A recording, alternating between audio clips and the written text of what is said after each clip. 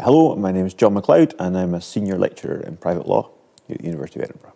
My research focuses on the law of Delict and the law of property and also on general concepts which occur throughout private law in property, contract, the law of succession, family law to a lesser extent. One of the projects that I'm working on at the moment concerns trying to understand the structure of the law of Delict. So to understand how the various civil wrongs which the law of Delict addresses fit together into a coherent whole and how they relate to the rest of private law, to property, to the law of persons in particular. I think this is important because it helps us to get a clearer picture of what the law is trying to achieve, and if we have a clearer understanding of what the law is doing and how the various bits fit together, then it makes it easier to teach our students.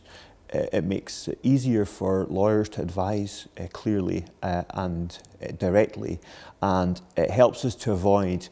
tensions where different parts of the law are pursuing inconsistent policy aims, giving rise to inconsistencies and apparently arbitrary distinctions being drawn.